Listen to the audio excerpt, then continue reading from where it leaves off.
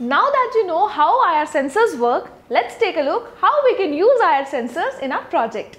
In our project, the IR sensor will detect the object nearby or a hand if placed in front of it and accordingly controls the flow of water. In normal scenarios, when someone forgets to close the tap, water is wasted, isn't it? On the other hand, an IR sensor in our project will detect the presence of a hand and helps to close the water tap without even touching it.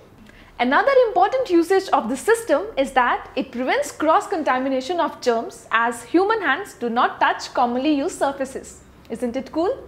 Well, let's continue with the next component.